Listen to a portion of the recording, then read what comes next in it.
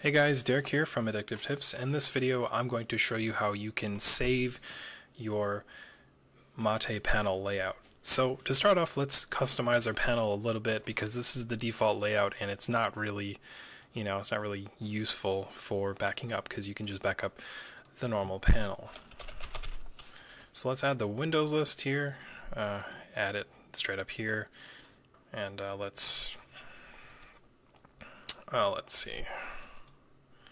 I'm going to put this right here, then I'm going to put this panel on the bottom. So this is now my custom panel that I have set up, and if I want to back this up and have it saved, I can do that, and the way I do it is I open up the Quick Launcher, type in Mate Tweak, and open that up. Now once Mate Tweak is open, you can find the panel section and you can click Save As. Now I'm going to name my new panel Derek's Choice.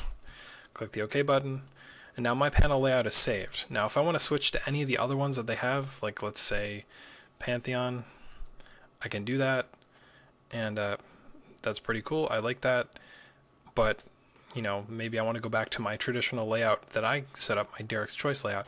I can click that and it will take me directly back to exactly how I set it up.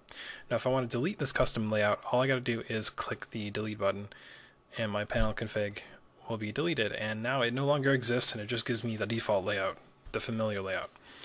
And they also have a bunch of different choices. It's all very useful. I really like it. If you've ever used Mate, and this isn't just for Ubuntu Mate, this works on pretty much any Linux distribution that has the Mate desktop, Mate desktop if you want to call it that. So that's how you save your Mate panel configs. I hope you guys enjoyed this video, and I will see you in the next one.